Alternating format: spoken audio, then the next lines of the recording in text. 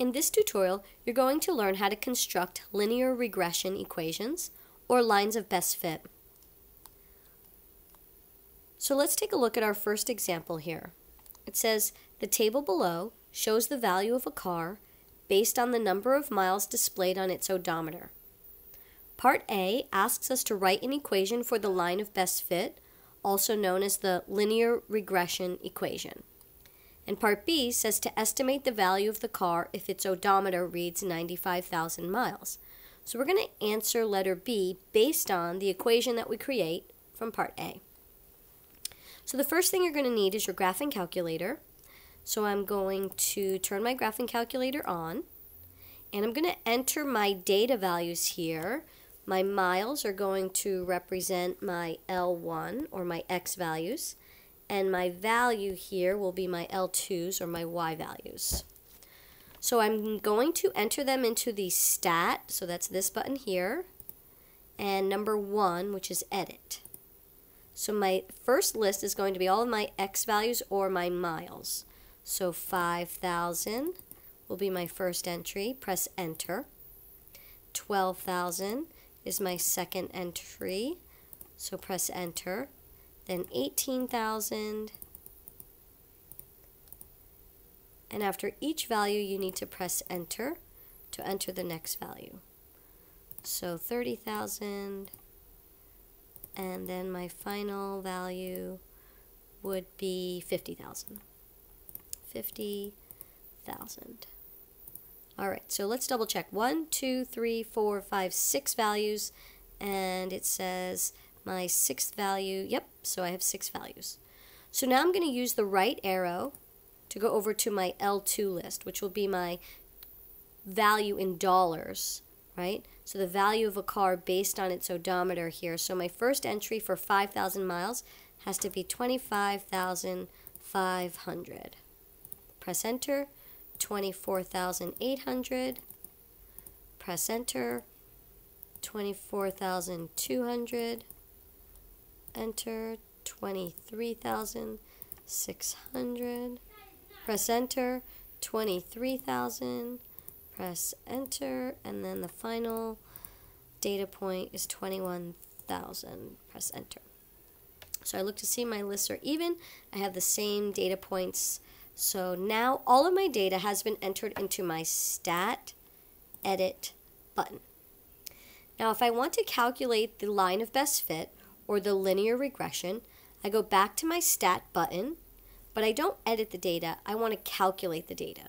So I'm going to press the right arrow to get to the calc menu, and I'm going to choose number 4, linear regression.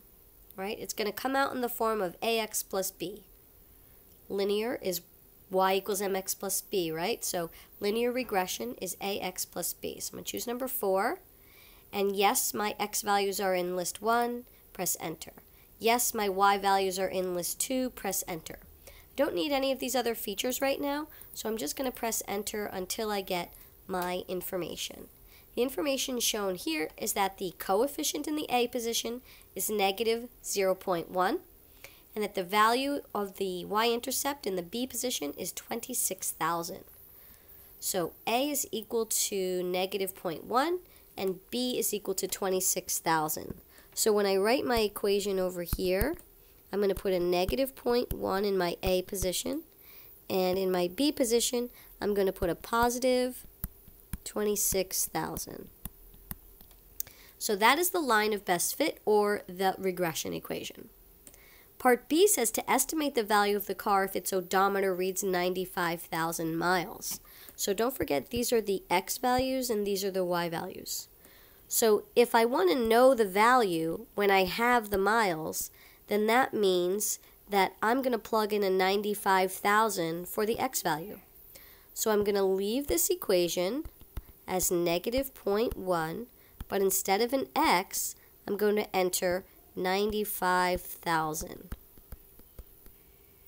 And I'm going to leave the rest of the equation the way that it was when we generated it. So now you're going to, this is called showing your work, but now you're actually going to have the calculator do that work for you. So I'm going to quit out of this LinReg menu here.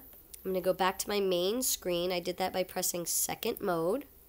And now I'm going to type negative 0.1 parentheses 95,000 close parentheses plus 26,000.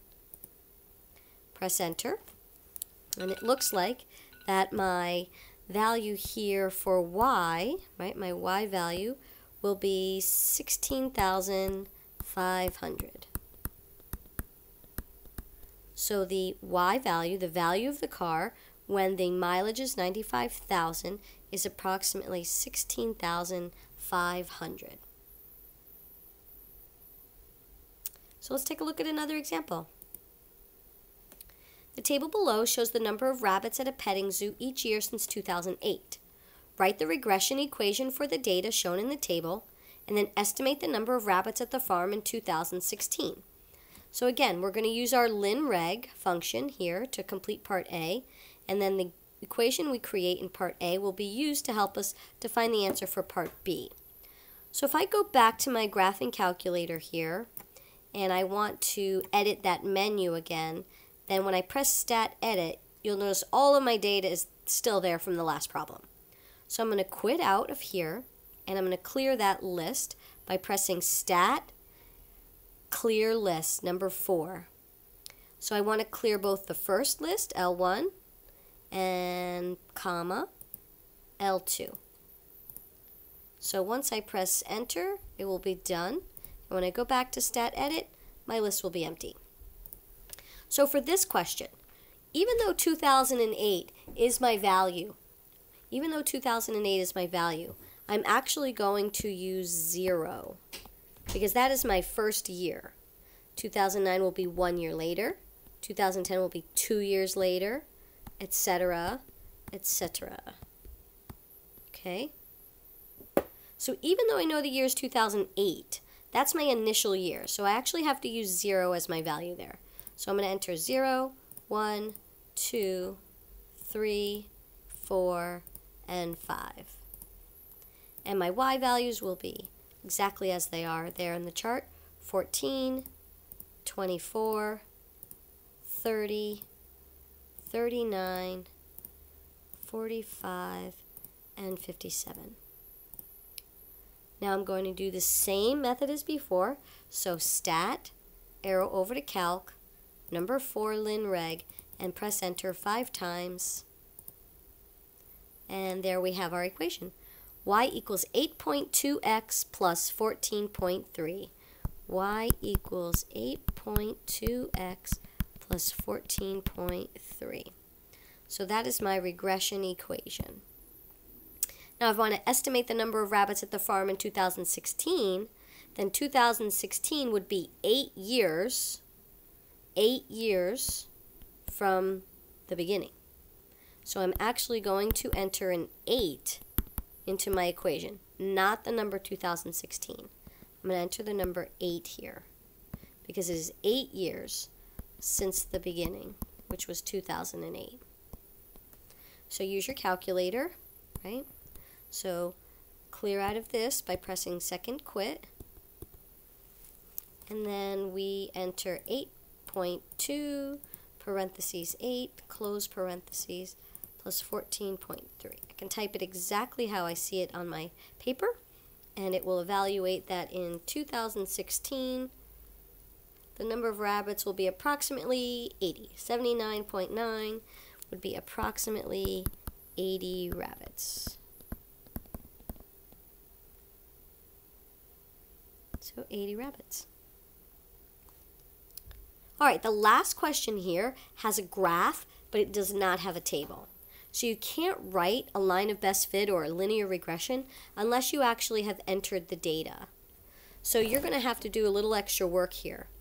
So you're going to need to create a chart, something like this, or you're going to write all the points as ordered pairs, like say something like this, 0, 216, right? Something like that. The order of which you write the points doesn't matter because you're going to enter all of the points into the list anyways. But you notice at 0 weeks, there were 216 pounds was the weight, right? So at 1 week, 212. 12, looks like it's 214 pounds. At 2 weeks, it looks like it's 213 pounds. And then here at 3 weeks, it's 210 pounds. Here at 4 weeks, it's also 210 pounds. At 5 weeks, it looks like it's 207. At 6 weeks, it's 206. At 7 weeks, it's 202. At 8 weeks, it looks like it's 203. 8 weeks is 203. At 9 weeks, it's 202. And then, let's see, our final number here at approximately 10 weeks, it is 200 pounds about. All right? So I just quickly wrote them down in a side-facing table here because of the way my screen is.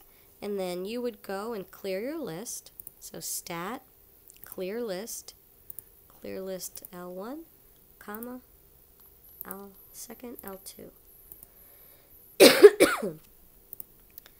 So now I'm going to edit that data by pressing number 1. It looks like I'm going to go from 0 to 10. So go over to L1, 0, 1, 2, 3, 4, 5, 6, 7, 8, 9, 10. And then I'm going to go over to L2. It looks like it was 216 pounds. Then it was 214 pounds.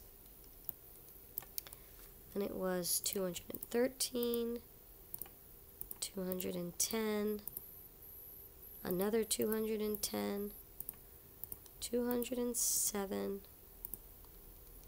This one was 206, 202, 203, another 202, and then finally, week 10, 200. Alright, so I can go back and check my data here. Looks pretty good. Alright, now I'm ready to calculate the linear regression. Press Stat, arrow over to Calc, choose number 4, press Enter 5 times. Alright, y equals negative 1.618. So y equals negative 1.618. So I'm going to say negative 1.62. Then I put an x, and then I put plus 215.636. So 215.63. Now, I clearly see that the y-intercept is 216. But remember, this is a prediction equation, so it takes all of the average of all of these data points here. So see that it's not exactly the right y-intercept, but it is our prediction equation. And it does make sense. He does seem to be losing weight, so that's why we get a negative coefficient here. So estimate Carter's weight 15 weeks into his diet. So 15 weeks into his diet would be negative 1.62 times 15 plus 215.63. So again, you do need to show where you're plugging in the 15, but you don't actually have to do that math yourself. So quit out of this here and enter this negative 1.62 parentheses 15 plus 215.63 pounds. So it looks after 15 weeks, if he continues losing at the same rate, that he would weigh 191.3 pounds.